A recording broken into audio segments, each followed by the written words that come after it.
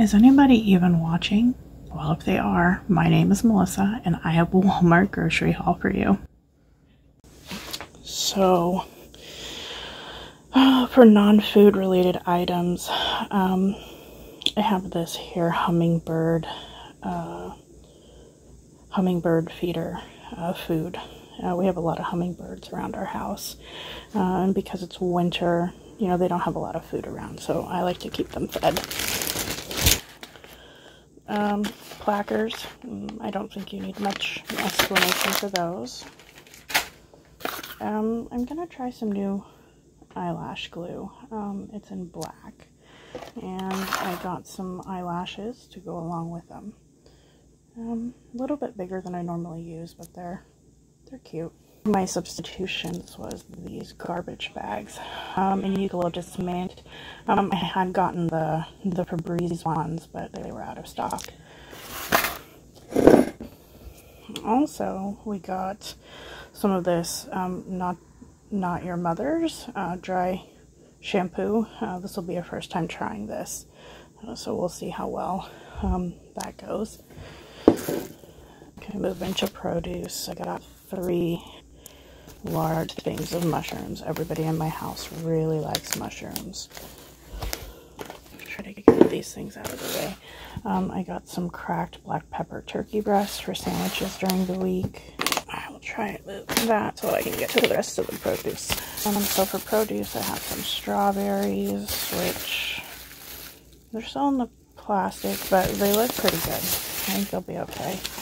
Raspberries was another substitution. I had ordered blackberries, but they substituted for raspberries. So I hope these are sweet. Otherwise, I'm not sure who's going to eat them. 2 bunches of cilantro. We eat a lot of cilantro around here. We also have guinea pigs, and the guinea pigs love to eat cilantro too. We have 3 of them. So we do go through a lot of produce. 4 zucchini, 2 pounds of carrots, a really big head of romaine. Also got some ground pork, and it's 1.5 pounds of ground pork. Let's see what else. Some Johnsonville Vermont maple syrup breakfast links. We got 2 packages of those. Also got 2 packages of ground beef. So typically I will buy this package of ground beef in this type of container, but I noticed that Walmart also sells them in these, you know, these packaged rolls. Usually I've not had good luck with ground beef inside of these rolls. It's usually not the best, but I thought since they're both labeled the same that maybe it might be the same ground beef, so I thought I would give it a try, because these are easier to just stick in the freezer when you get them home instead of having to put them into Ziplocs. We got 2 packages of the large eggs, package of country fried steaks. These are a really easy breakfast or even a quick dinner. You know, you can serve them with eggs and hash browns, or you can serve them with like a mashed potato and some green beans. I got some of this no-calorie sweetener. Some of us do use this in the house. My box is pretty beat up, but that's okay. We got a big thing of 120 cups, 2 cans of Pringles, a thing of Arby's curly fries, 2 packages of these deli-style seasoned potato wedges. Hopefully those will be good. That was a substitution as well. We haven't tried those before. Golden tater tots, 2 packages of the hash brown patties. I do have 3 kids, so we do a lot of breakfast around here. 2 not packages, but 2 bags of the Tostitos Cantina Thin and Crispy. That seems to be everyone's favorite tortilla chip. Some light ranch dressing. These are my favorite olives, garlic stuffed olives. These are really good with sandwiches. Some Flamin' Hot Cheetos.